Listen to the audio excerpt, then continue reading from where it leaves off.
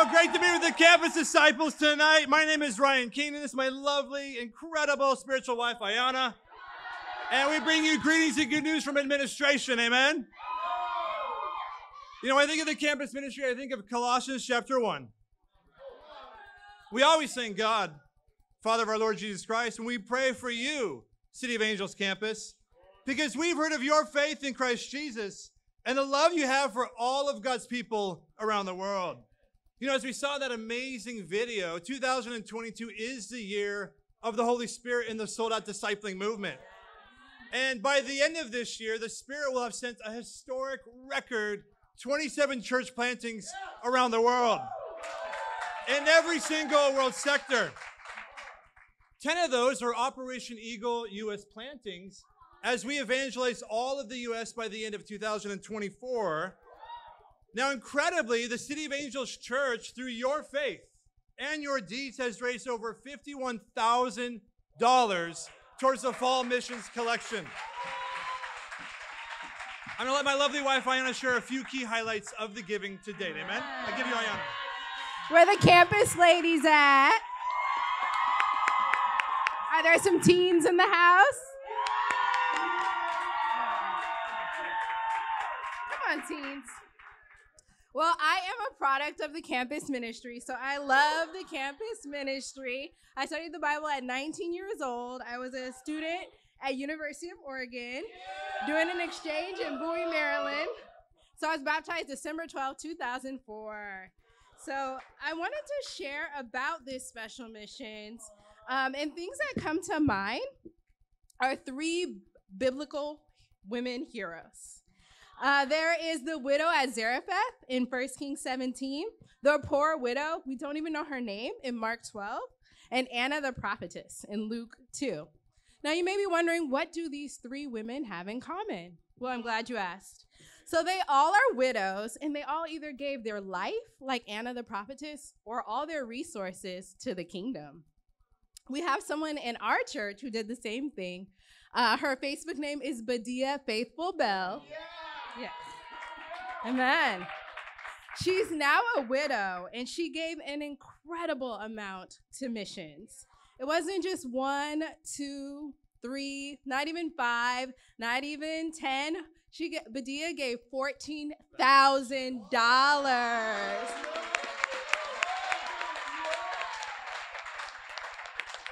To this fall special missions collection. We also have the Martinezes, who gave $2,500. And then you guys saw Miles up here singing, right? His mom is amazing. Stephanie Keys is organizing a love run.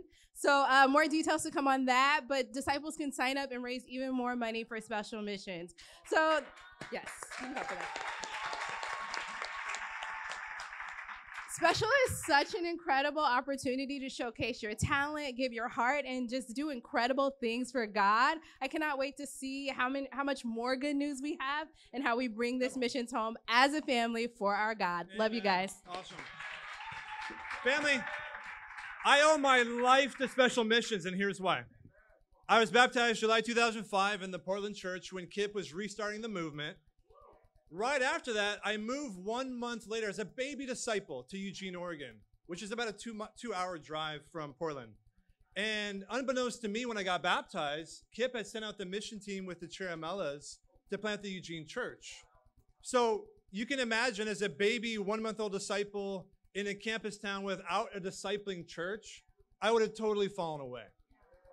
Now, fast forward 2 years later, I graduated from a MBA graduate program, 2007, and who comes walking into a campus Devo?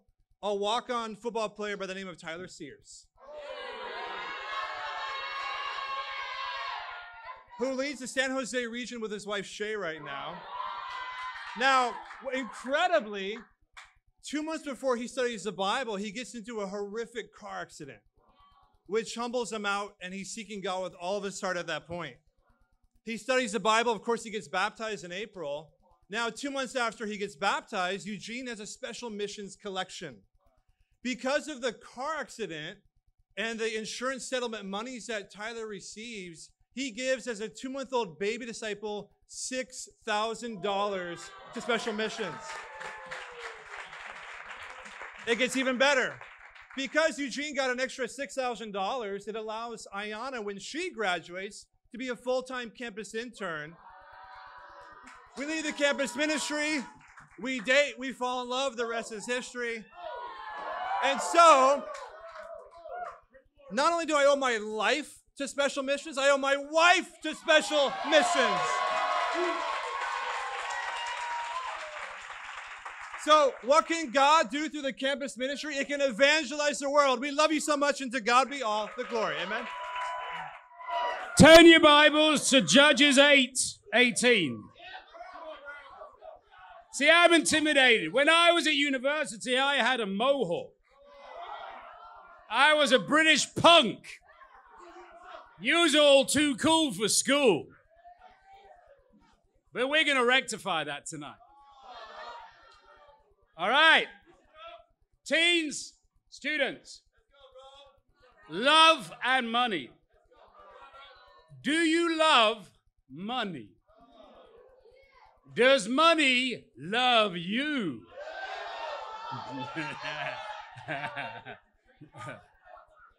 Do you know how to make it and use it?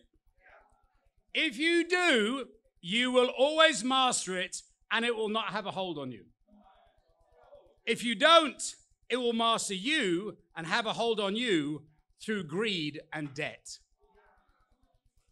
In my experience, most teens and students love other people's money. Their parents' money, their grandparents' money, their government's money, their bank's money, their credit cards' money, but not their own money because they ain't got no money. This is also true of love.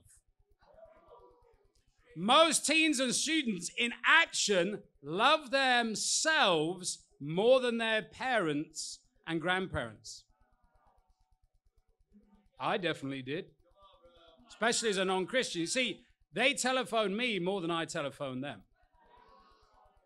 They gave me better birthday presents than I gave them. Better Christmas presents. I loved myself and expected my government to be there so I could use my government, not support it, and I definitely didn't support my government practically. I disliked the bank when it charged me interest or bank fees. I took money from credit cards and avoided paying it back.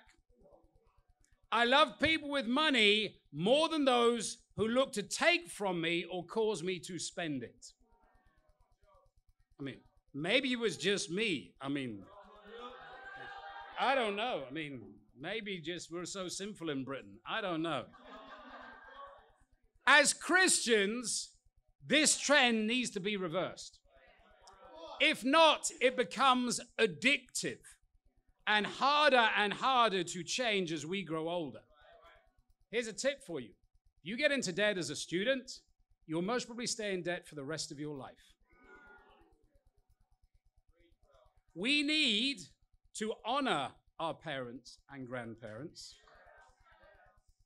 We need to respect and be grateful for our government. Treat banks and credit cards with respect and gratitude. To be seen as the most loving, responsible, and generous person in our social group, in our school, in our university, and in our family. Your boy's just fainted, I think. Once you earn, here's the thing, once you earn every dollar you spend, you will learn the value of money and time. While you live off your money of your parents, you will value neither money, time, or your parents. While you live off loans and debts, you will never value money or master the key characteristic of self-denial, which is essential for long-term salvation. Loving people is hard without mastering your finances. Who here wants to convert their parents? Who here wants to convert their grandparents? Their friends, their peers? It starts with you taking full ownership of your life through your finances. No one goes to someone they see as a boy or a girl for spiritual advice. They may go to you if you are a young person with an old soul. Some of you in this room are the opposite.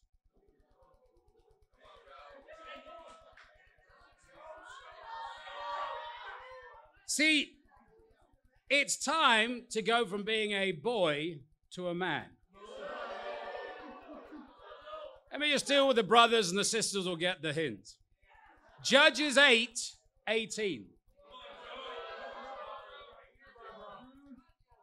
Judges 8:18. Then he asked Zebah and Zalmunna, "What kind of men did you kill at Tabor?"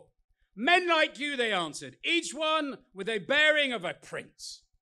Gideon replied, "Those were my brothers, the sons of my own mother. As surely as the Lord lives, if you had spared their lives, I would not kill you." Turning to Jephthah, his oldest son, he said, "Kill them." But Jephthah did not draw his sword because he was only a boy and was afraid. Zebah and Zalmunna said, "Come do it yourself. As is the man, so is his strength."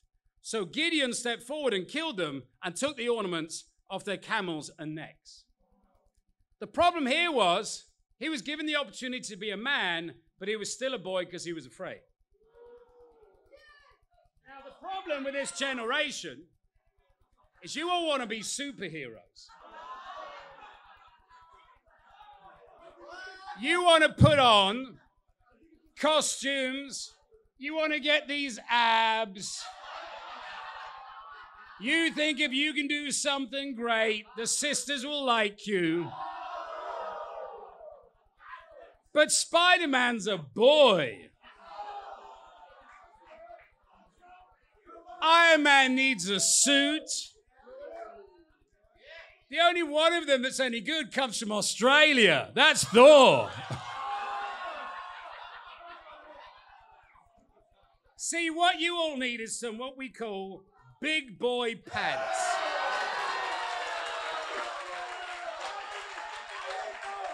Now, here's the thing. You see, Superman costumes don't have pockets. What do big boy pants have? A wallet! Hold on a second. With money in it. Oh! A driving license. Whoa! A credit card with no debts on it. Whoa! What else is in the other pocket?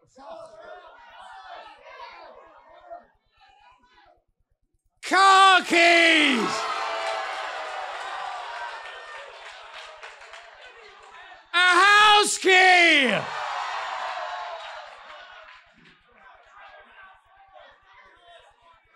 Maybe it's just me, but in Australia, our teens and students wear big boy pants.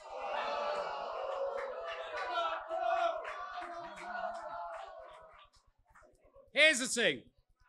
You will never be able to love people in a Christ-like way with a boy-like attitude or a little girl attitude. We are called to imitate Christ as the man, not the boy. We are called men of God and women of God, not boys of God. Yo, there's that boy of God. What the heck? God created a man, not a boy. A woman, not a girl. That was his ideal version of the human being. Keep in mind, all of the apostles except Peter were boys, but real men. In their teens, by their early 20s, they were the main leaders of 3,000 people. By their mid-20s, they led a worldwide movement because they had some big boy pants. 2 points. Do you really love your family and friends? Do you really love your family and friends? Ephesians 6, verse 2 says, honor your father and mother. Ephesians 6:2, which is the first commandment with a promise, so that it may go well with you and you may enjoy your long life. So, you want a good life, right? How are you going with your family? You at odds with your family? They're at odds with you? Oh, it's their fault. They persecuted me. Really? What for? Who wants to see their family become Christians? We all do. What will it take? Think of it from their point of view. Is the way you are living making them feel loved? Let me tell you as a father what has made me feel loved and want to listen to my children when they were in their teens and they're now both 24 and they're students. When they started taking ownership for their life. So when we would have time together and talk, it was no longer me talking to them about them getting their life together. It was already together. So I came with no agenda because there was no agenda. So I said, well, what's up? And I didn't need to talk about debt or anything like that. And so we could have a chat because their life was together. And I was listening to their success in admiration. When they started paying their own way, they came with gifts. They did not come looking for gifts. When they worked hard and paid for us to go out. You see, when my kids paid for my meals, I felt obligated to listen to them.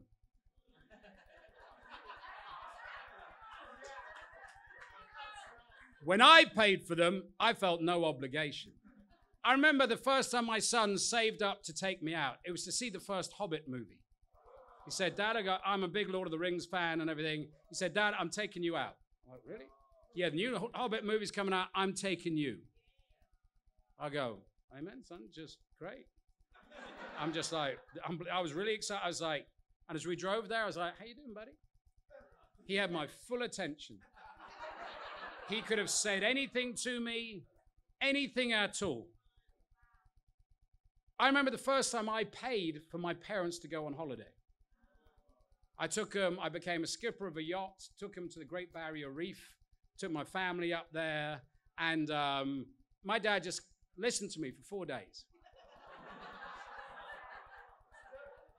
You see, money talks. Or should we say, money allows you to talk. When they started working hard, my son is a professional drummer. He's had quite a lot of success. You can see him on YouTube and Spotify and all of that. He studied at music university, set up his own band, released his own albums on Spotify, set up his band as a company, does their taxes, has his own music studio, works full-time job, lives out of home, does it all. My boy's impressive. When he talks, I listen. Am I talking about my son, you, or nobody? You say you want to convert your parents, listen up. My daughter, top marks. She got an award everywhere she's ever gone. When she studied here, top award. I started to listen to her as knowledgeable because she was an A-grade student. When you do bad at university, your parents are going to listen to you. They want to talk to you about your grades. You want to talk to them about Jesus? They are not listening. You give them A grades, they may listen. Present, she works a full-time job getting paid $90,000 a year and studies full-time at the same time as a dietitian. Failed grades fail to convert your parents. Unfinished degrees dropping out is fuel for Satan to fan into flames the bitterness of your family towards God and the church. I picked up an intern who had done 1 year here and sort of failed his second year, got booted off because I just want to go in the ministry. I don't want you. You finish your degree. I wasn't interested. You may not be in the ministry all your life. This is my 3rd time in the ministry. You get a degree. You get a degree. His parents love me. I'm the minister that said, get a degree. I think we've got to stop scraping by working at Starbucks for a few hours. It makes us a hard luck story. And by the way, if you didn't know, just because somebody else works there, there are a lot better jobs than Starbucks out there. It is not the highest paying jobs. When I worked, I looked for the company that paid me the most so I could work the least. Not the easiest job to get. My kids are both non-Christians with lots of opinions. They know if their lives are not impressive and they do not work hard, they will not influence me in my beliefs. And they don't believe in God, and they have quite a lot of opinions about it. But they know if they have no life, I won't listen. My parents and sisters who are non-Christians, the only reason they have gone from being negative to positive about my life and about God and read my books and listen to my sermons is because my kids are so impressive. They go, we don't agree with this Christianity. Well, they're sort of Christians, but the way you do it. But I cannot deny your kids are amazing. It's just a fact. In short, some of you need to get a life to save a life.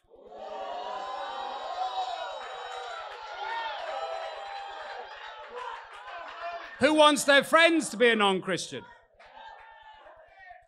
In a world where money and things that money buys is king, you only get initial respect from your non-Christian friends if you have some and can take and make some. Because if that's what they want, so if you can't say you can do it, they ain't listening to Jesus. Now, we need to become great with money and then give it away.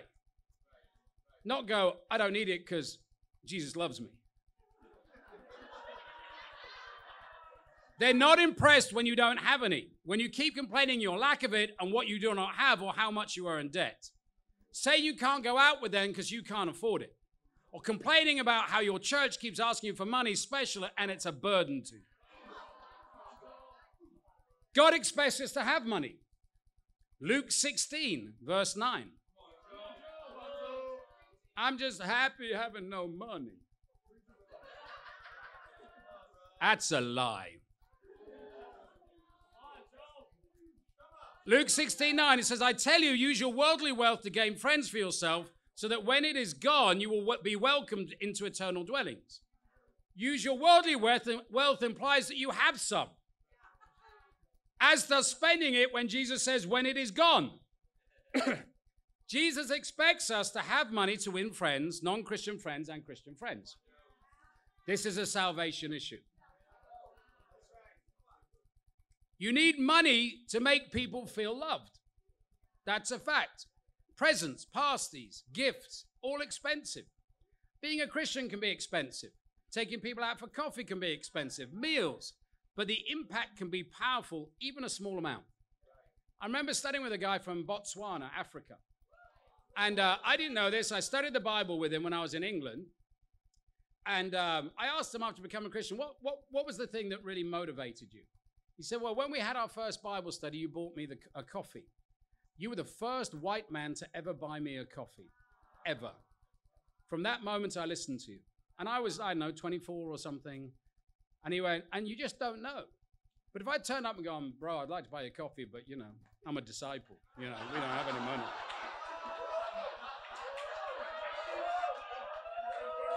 Having a car to pick people up and drop them off. They're impressed.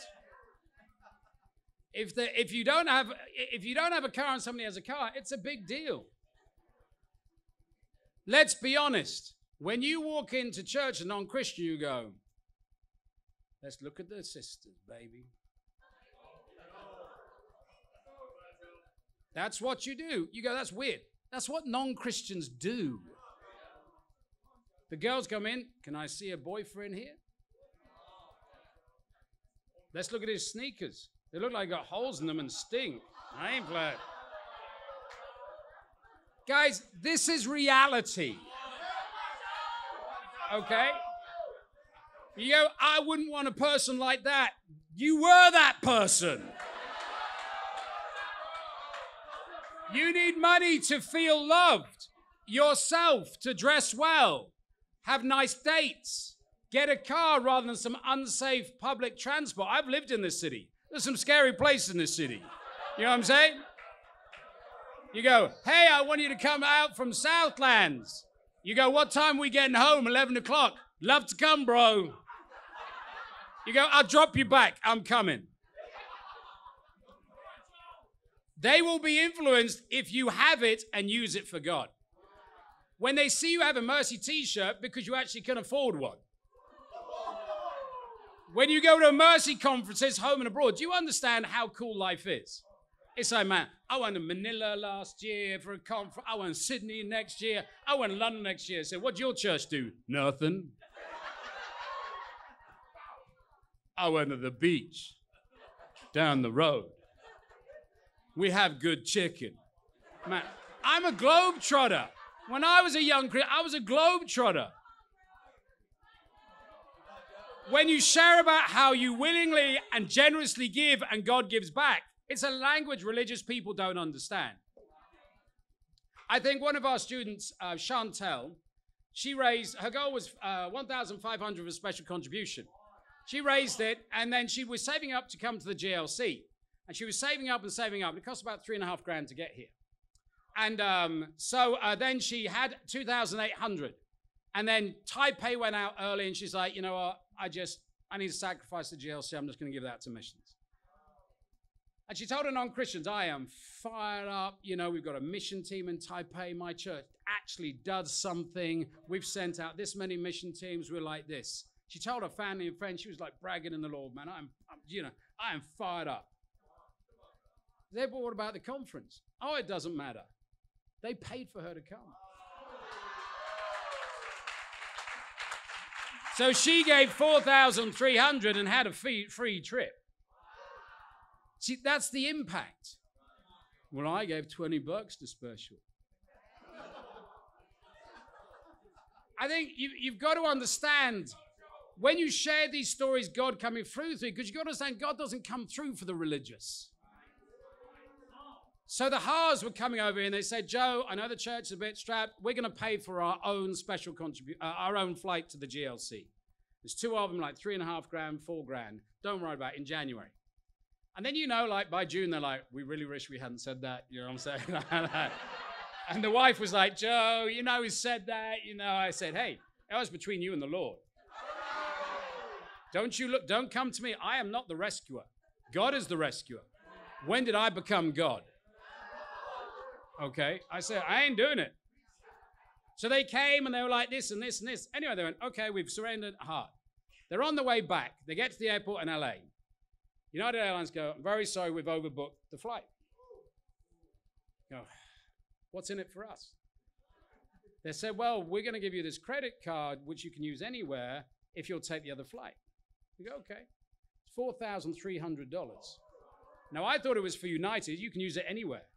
They go, all right. So it cost them $3,500.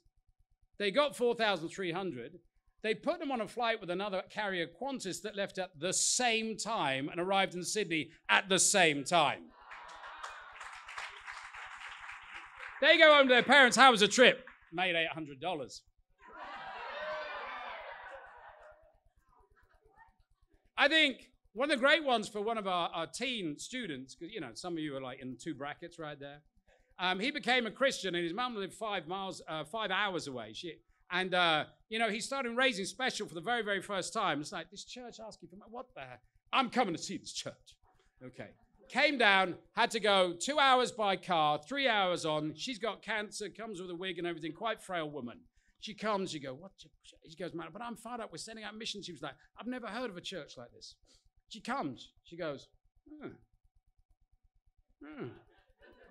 She starts coming for a couple of months. She's like, and he goes, GLC, go, I'll help you go to GLC. And she's like, this church's amazing. Can I study the Bible?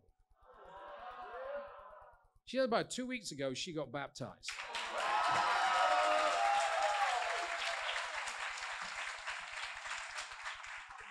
You need to have money, understand money, and get fired up about money. Point 2, and only 2 points. I would, but I can't. I would, but I can't. Have you got that, bro? I understand, but you don't understand my situation. I just can't. Thank you for the title, Tony. Amen. Matthew 17:20. Matthew 17:20. I just can't. I'm a teen. I'm a student. This is not where you come to talk about money.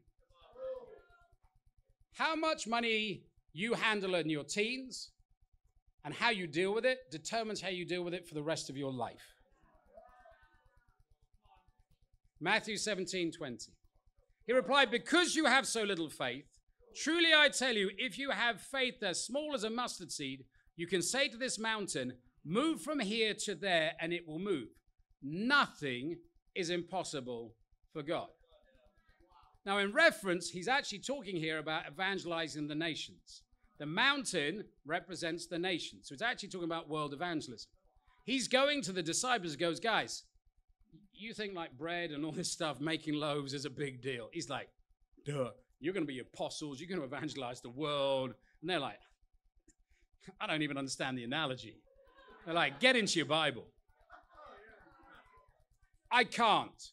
Really? How can you say I can't when God is with you and you believe in the God of miracles? How can I say I can't when you believe in miracles? I can't and miracles are the opposite. Do you understand that? So we study with an atheist. So I don't believe in God because there's no way you could part the Red Sea. You can part the Red Sea because we've got a God. Man can't part the Red Sea. I agree with you. That's why you atheists don't think it can happen. And I don't know if you know, but they recently found a couple of months ago the remains of the Egyptian army at the bottom of the sea. Oh, I believe it now. I'm writing another book on I Refuse to Be a Victim. I studied the victim mentality of miracles in the New Testament. What's different about the miracles in the Old Testament and in the Gospels? In the Old Testament, you had miracles that were part of the Red Sea. They were for the nation often. In the Gospels, every single miracle that was done was for an individual. Every one. They were personal. Now, you ever thought, yeah, well, the kingdom, God will do great things for the kingdom, but for me, I don't know. Under the new covenant, it's a personal covenant. It's not a national covenant. It's a personal covenant.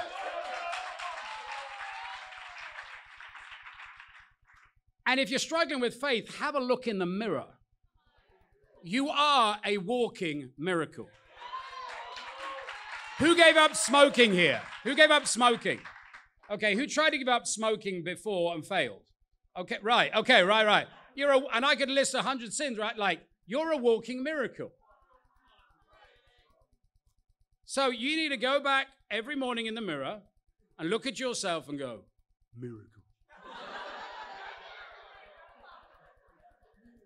Miracle. Miracle. Whatever except for you, buddy, just like, okay. The people who say I can't in the Bible, if you actually type in I can't, Pharisees said to Jesus, you can't get off the cross. He went, oh, really?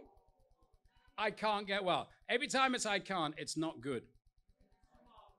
Let's call out the I can't attitude. I just went to Auckland and went over there last week. And there's a teen there, and she gave $10 contribution. And she's one of our best teens. She's a Kingdom kid. She's flat awesome, came to Ignite and her stuff. You have $10. I go, what if you were asked to raise your contribution? I don't know, $10, $100, whatever. I just can't. I was shocked because I think the sister's pretty important. I had a chat with her. I go, you're off base.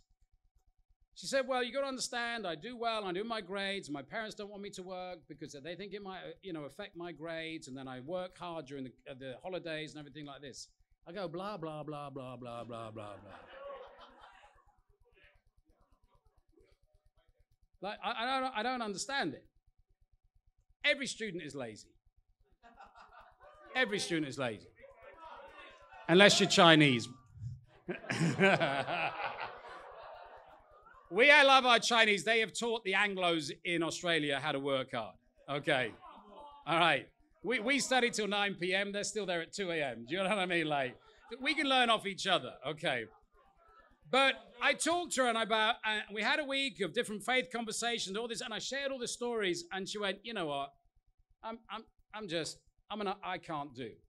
So, but I never said, how to go? I said, I've already got a job. I've tripled my contribution. I go, it was easy, wasn't it? I said, yeah, it was just a mind shift. And I thought, are we less demanding of our teens than anybody else? Because if Jesus changed the world with teens, I think that's sin. I think that's sin. He went, you might be 16 or 17. You'll go and change nations. Not when you're 28. Now. You know, what's an amazing thing about money? What do you spend your money on? Now, I'm an English white guy, so you're going to forgive me on this one, okay? The first day I ever went on with a black sister in London, okay, she had tight hair. I saw her on Sunday and she had long hair. And I went up to her and I literally said, okay, I'm a real English kid. I said, does black people's hair grow that quick? All right. Okay. All right. You're like, man, you can't say that, right? Okay. I'm using the example of how much of an idiot I was, not how much of an idiot you are, okay? Okay. Here's my point being. How much does it take to get your hair done, sisters?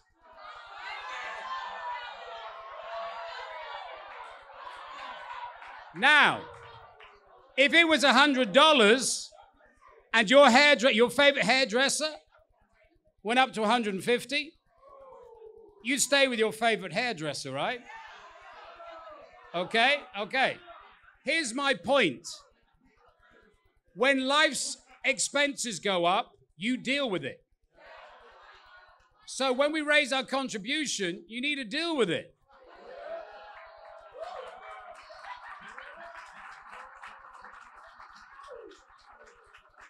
I can't is really I don't want to, or I can't be bothered. It's called emotional laziness.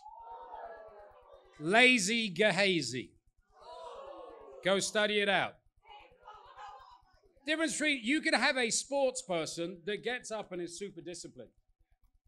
But they'll be adulterous because they're emotionally lazy. They can't control their emotions. There is a big difference between being physically lazy and emotionally lazy. All disciples are taught by Jesus to have a very different attitude, one of shameless audacity. Luke 11, verse 5. This is the attitude that God expects us to have when it comes to going and demanding wealth from other people. Shameless audacity. Shameless audacity. Luke 11, 5. Then Jesus said to them, suppose you have a friend and you go to him at midnight and say, friend, lend me 3 loaves of bread. A friend of mine is on a journey and has come to me. I have no food to offer him. And suppose one of you inside answers, don't bother me. The door is already locked and my children and I are in bed. I can't get up and give you anything. I tell you, even though he will not give up and give the bread because of our friendship, yet because of your shameless audacity, he will surely get up and give you as much as you need. So I say to you, ask and it will be given to you, seek and you will find, knock and the door will be opened to you. For everyone who asks receives, anyone who seeks finds, and the one who knocks, the door will be opened. So let's put this into, special contribution. My friend in Taipei needs some food and money and some rent. I'm going to wake your pocket up, my friend, and because my other friend needs some money. He goes, I'm asleep. I ain't giving you nothing. And I'm going to keep knocking until you give me some. I go, you're upsetting me. And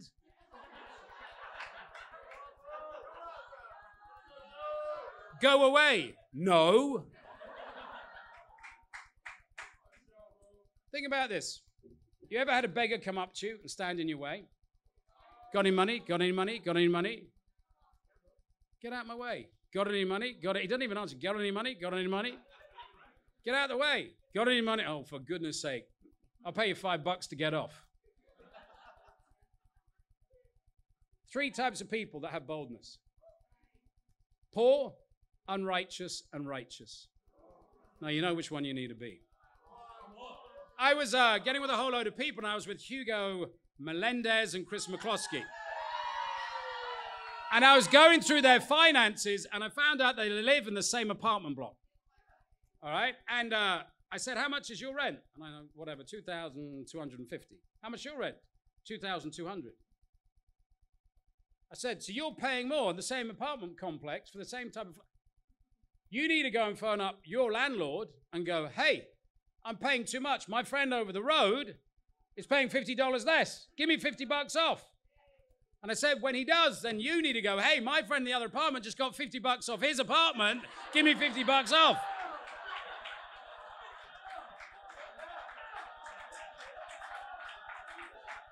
Shameless audacity. I think it's special. All of your special really should come from non-Christians.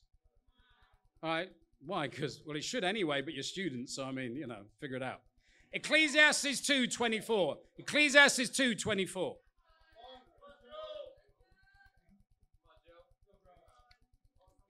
Ecclesiastes 2:24. What did you come to the desert to see? A man to pat you on the back or a prophet of God? I don't know. Ecclesiastes 2:24. A person can do nothing than better to eat and drink and find satisfaction with their own toil. You need to have a good life. This too I see is from the hand of God. For without him, who can eat and find enjoyment?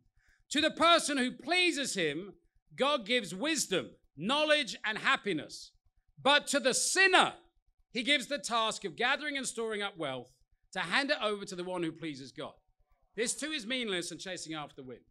Have you ever asked yourself, like, why do non-Christians get so rich? It's because they earn money to give to us. Think about it from God's point of view. This guy will not become a Christian, so what use is he to me? The only use he has is making money so the Christian can ask him for it, and then it can go into the kingdom of God. That's what that verse teaches. Money is really easy to make. All you need to use is this incredible tool called Google. So when I lived in LA, all right, I thought, all right, I want to do a sponsored event. Typed into Google. Sponsored event that makes the most money. Marathon running. So I look at him and go, why? He says, because even if they don't believe in the cause, they want to see you suffer. And the average donation is $150. Now, I had never run more than 4 miles in my life, and as you can see, I'm not exactly okay. All right, so I got some advice, and I learned to do the marathon. And then I came to staff and go, I'm going to do the marathon. And they, how far? 26 miles. And then Sonia Cloquet came out, why didn't you do a half marathon? I didn't know there was one. Okay, all right. The one good thing is the LA Marathon is the only marathon in the world that goes downhill. So I had some things on my side, okay. Then I got $500. Well, now I've got to do it, right? Because I've got money and I can't give that back. I raised $5,000 to do the LA Marathon. I then went back to Sydney on the mission team, and I walked, you know, I had some injuries, so I got through the marathon, 5.5 hours. Wasn't pretty, but I got my medal. I thought, now I want to learn actually to run a whole half marathon. So I just marked out the course, and I actually trained myself to run all the way half marathon. Then I got the students and teased together, you got any money? I went, no, we're going to do a marathon. And it's actually really, really simple. You train 1 week. First week is you have 3 days where you run 1 mile. The second week, you run 2 miles 3 times a day. The third week, 3 miles, all the way up to 10 miles. And then you don't need to run anymore because your body's fit enough because you only need to run the marathon on the day. I trained them. It was really bonding, and, you know, it was just this exercise. We all complain about blisters on Sunday, and come on, it was all like this. The 17 of us as students raised $23,000.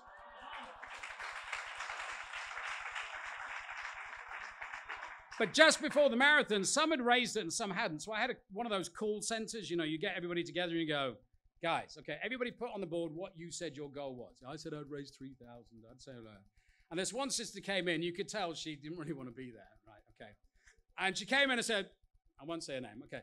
Sue, all right, you need to come. How much? I said I'd raise 3,500. How much you got? 500. But I've only got 5 minutes to be here. I've got to go somewhere on a date. I said, you ain't going on your date till you get that money.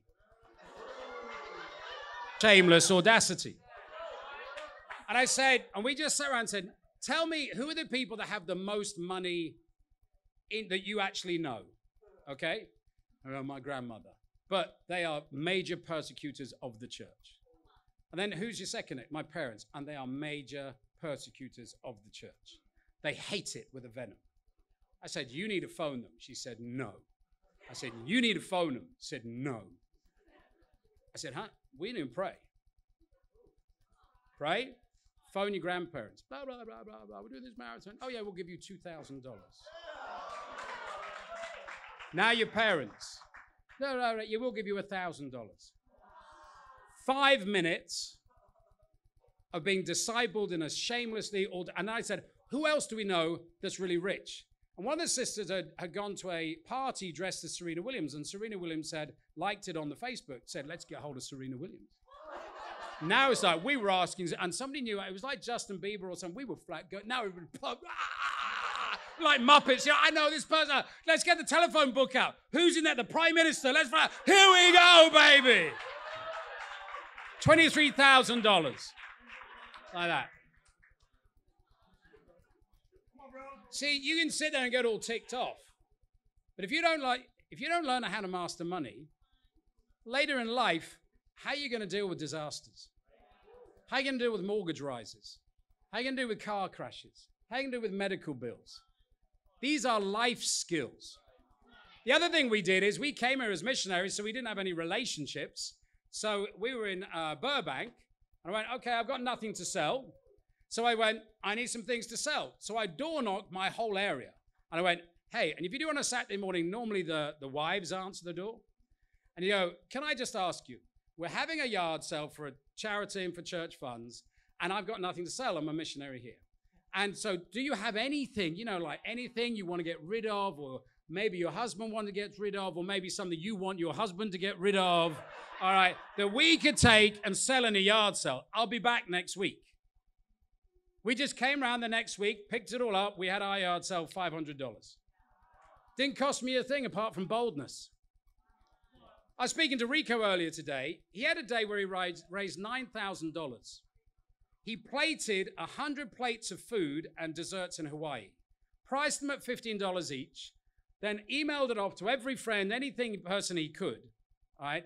And then had a day where they made them and then they sold them all. And it was like $15 and donations for the fund. On that day, they grossed $9,000. See, somewhere in the world, there is somebody with a worse situation with you, with a better answer. You go, well, they're all great. When I came here, I said, okay, I'm just going to put this into Google. I said, okay, how can teens make money in Los Angeles? And it just came up, ways to make money. And this teen said, I live in Orange County, and I started tutoring when I was 15 at $15 an hour. And he basically went to school and go, hey, does anybody want their young kids to be tutored? And so he'd do 2-hour slots, $30, okay? And then he started to put his price up as he got a good reputation. You can do 2 hours on the way back from school, 5 days a week, $200. I can see the time is short. I got a lot of analogies. I'll say this. Our teens in Sydney give $100 a week contribution. They all give $1,500 special minimum. All our students nearly give $100 a week. Why? Well, there's 3 types of students. There's the international students, like the Chinese students. Their parents have serious amount of monies and give them serious amount of money. They normally give $200 to $300 a week. Did you hear that bit? Okay, all right. We have our local students that live with their family, okay? Well, you don't have many bills. You have the greatest opportunity to give the largest amount. But you would need to work in the community, etc., etc. Then you have those people that actually, support themselves out. But I've got a million different ways you can do it. Let me just encourage you. On Google, there are so many ways that you can make money. We've had people persecuted, kicked out. Some of our brothers work from 4 a.m. to 8 a.m. and then do a full day thing. They earn 20 hours a week. They'll earn $600 a week. What about my school? I tell you, there are very few people that actually use every hour. Don't look at YouTube. Don't look at Facebook. Don't look. That's just the truth. Even the teens. Mayor Lovecheck just raised $600 to go to Ignite by getting cookie dough for $1 and selling it and door knocking the area.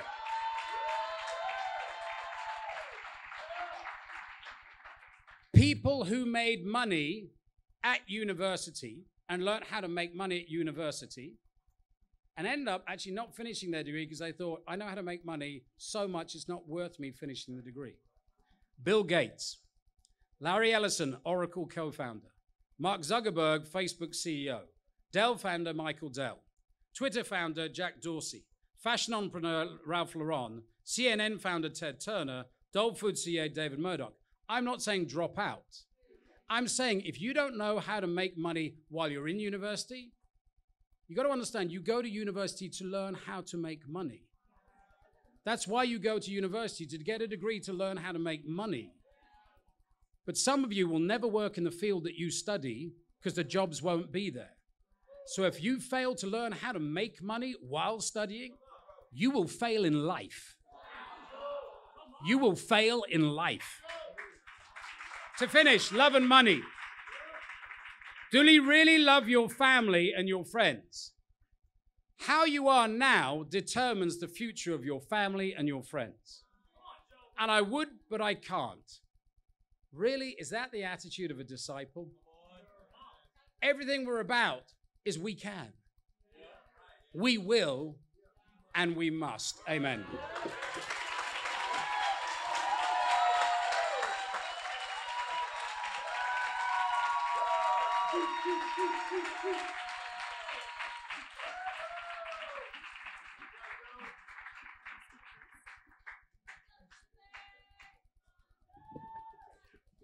Wow, thank you so much, Joe. That was incredible.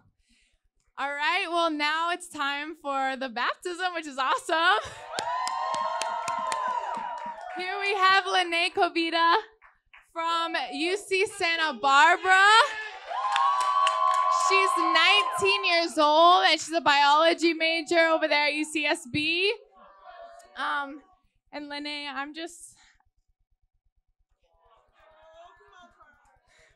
really, really proud of you. You are such an amazing woman, and you have such an incredible heart for God.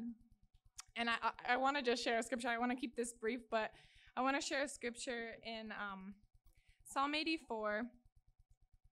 In verse 10, it says, "Better is one day in your courts than 1,000 elsewhere. I would rather be a doorkeeper in the house of my God than dwell in the tents of the wicked." And I really want to encourage you, never forget this day. This is the best decision that you could ever make in your life. Again, I'm so proud of you. I love you. All these girls here and everyone here is about to become your family. And now we're going to have Giselle share for her.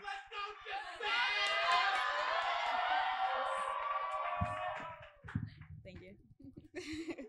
I'm so excited for you, Lene. I wanted to share a scripture with you. In Romans 5, verse 3, it reads, "Not only so, but we also glory in our sufferings, because we know that suffering produces perseverance, perseverance, character, and character, hope. And hope does not put us to shame, because God's love has been poured out into our hearts through the Holy Spirit who has been given to us." And you, through studying the Bible with you, firstly, has been a joy. But just to see you persevere in your relationship with God and really just fight for your relationship with God and your Bible studies, and it's been so encouraging to me and to all these lovely ladies as well.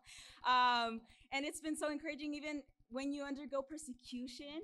like you just really stood your ground, and I'm so proud of you. You're like, hey, I have convictions on why, like how to have a relationship with God and how to be saved and why baptism is important. I was like, this girl is going to change lives. But I'm so proud of you, Lene. Love you. And now we're going to have Lene share.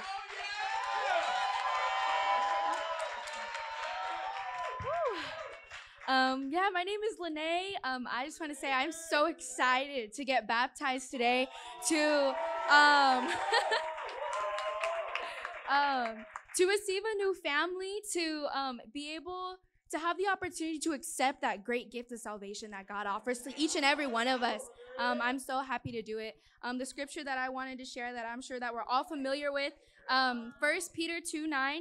But you are a chosen race, a royal priesthood, a holy nation, a people for his own possession, that you may proclaim the excellencies of him who called you out of darkness and into his marvelous light. Because that's what it is. It's a marvelous light.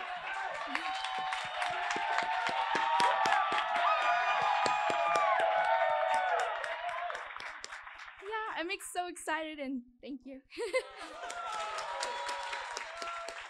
Lene, I have the two most important questions of your life. Do you believe that Jesus is the Son of God, lived a sinless life, died on the cross for your sins, resurrected on the third day, and now sits at the right hand of God? Yes. What is your good confession? Jesus is the Lord. Because of your good confession, we can now baptize you in the name of the Father, of the Son, and of the Holy Spirit. All your sins will be forgiven. You will get the gift of the Holy Spirit, and your name will be added to the book of life.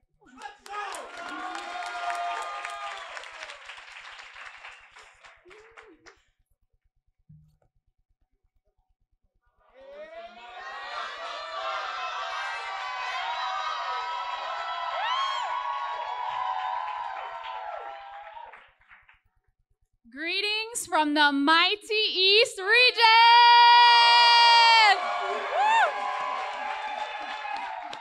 I bring you some great news because we have Miss Sydney over here from the Cal State LA ministry that has come to get baptized. And Sydney is an incredible person. We actually just met not too long ago, and she's been studying the Bible, and I'm just so amazed by you, Sydney. Even today, we came a little after the time that we started because we were with one of her family members, and she was getting persecuted, and she had to make a decision in that moment, like, was she gonna wait? Or was she going to stand up for the truth? And she decided, you know what, I'm going to go pray. And she went to go pray. She went to go pray, and then she came back, and I could not believe my eyes. She had her bag with her clothes ready to get baptized. And she told her family member that I love you, but I know that God is with me, and I want to stand up for the truth.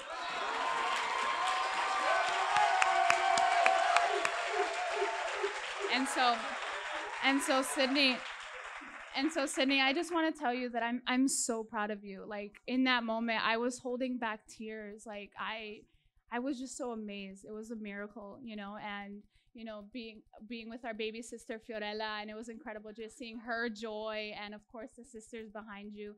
We're your family, and you're gonna have more family in front of you, right? And so with that, we're going to have Gina share, and then Sydney will get the chance to share. Thank you, family.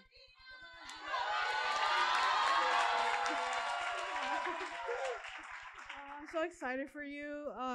Just something that I saw while you studied the Bible was that you were so humble, asking so many questions.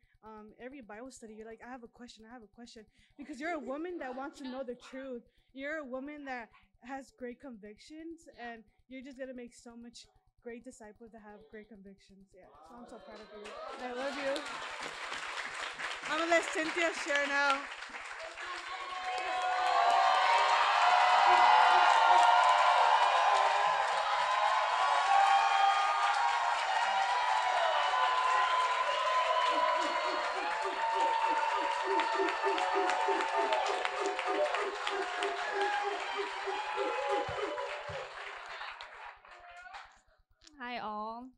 Sydney. And I'm ready to enter the kingdom.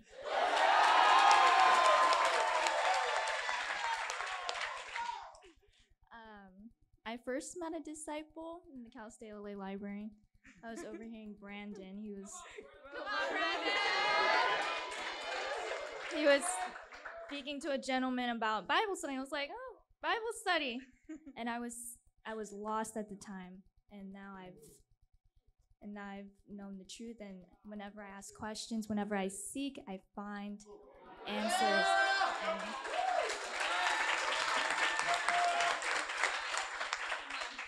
And I'm thankful for the women that took the time to study the Bible with me and to give me those answers. And I believe God is with me, and I'm ready to be a disciple.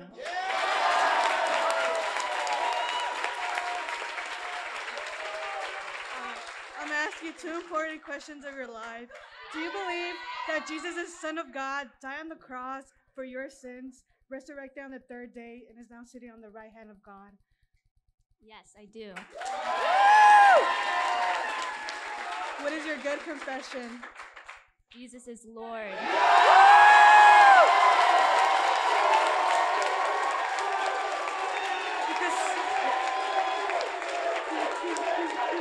Because of your good confession, now we can baptize you in the name of the Father, the Son, and the Holy Spirit, and now your sin will be forgiven, and you receive the gift of the Holy Spirit, and your name will be added to the book of life.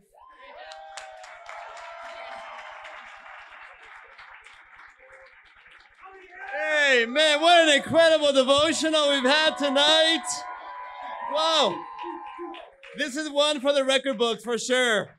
Thank you, Dr. Joe Willis, for flying all the way from Sydney, Australia to minister to us in a great, powerful way. Oh, man. I believe that we were called today to grow up, to mature, to make sure that our life talks so we can have a life to save a life. Amen. Do you really love your family? I love that. Do you really love your friends? We got to make sure that in all areas of our lives, students, especially in our academics, that we are examples. The kingdom and the great thing we do as disciples should never be an excuse. Rather, as a Christian, it should be the greatest catapult that leads you to do even greater things. Who should be the greatest students in their classes? We got, the Lord is bringing the student athletes, amen? Who should be the greatest athlete on that team? A disciple. A disciple. So when you go back for the holidays, the holidays are about to come, and you go back for Thanksgiving, and you know the first question they're going to ask you, how's your grades doing? And you go in there, you're like, you know what, man, I got them right here. I got them right here.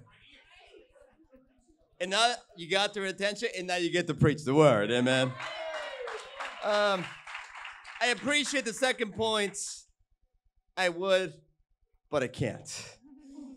Man, we serve a God that is limitless, and we can limit God sometimes. I feel inspired.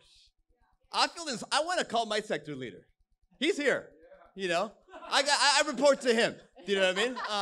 I'm ready to really just like go all out, go all in for the Lord. You know what I mean? See what God is gonna do. What God is doing here among us, guys. This is the future of the movement. You are the future.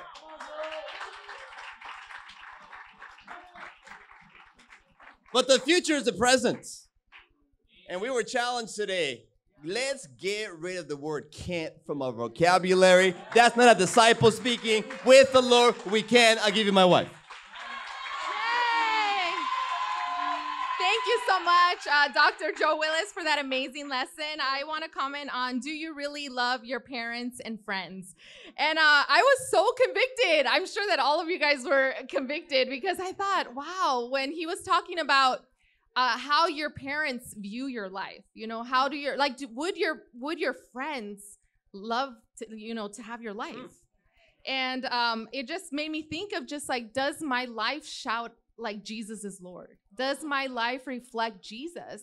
And it made me think of when I was in campus. Okay, this is probably a long time ago. I'm gonna age myself, but like 21 years ago when I was in the campus ministry. And I remember before becoming a Christian, some of my fears were getting good grades and money. And then after I became a disciple, I started seeing that after I started putting the Bible into practice, I started getting good grades because I started living out the Bible, right? So I started getting good grades, and I was still studying the Bible with a lot of women. I was a nanny. I was working part-time, but I graduated with a 4.0. And I gave, it really left my family no excuse, right? Like they couldn't say, what are you doing? They knew that I was still shining, right? And with money, we had special missions back then, 21 years ago. And I remember having that relentless faith, like I'm gonna give $1,000 above our goal. And then what happens is that I get this like surprise check for like a little over $1,000 because financial aid happened to make a mistake. I'm like, God is so awesome. So sisters, I want to challenge you to have that relentless faith. Go after it. Do things that scare you, and God will give you way more than you ever imagine. I love you guys. There you go. If you're visiting tonight, you did not come to a social club. You did not come to a watered-down Christian club. You came to a group of students who are excellent in their studies, are excellent at their life. They love the Lord. They want to change this world. And I hope that you want to study the Bible and do the same thing in your life. I want to challenge you to do that this very week. Some of you raise your hand and say, I'm not baptized yet. Let that change here in the next couple of days when you come back next Devo and say, I was baptized last week at the Congregational Devo. We're going to have one final song. After the final song, we're going to be escorted out to go see the incredible baptism. We love you guys.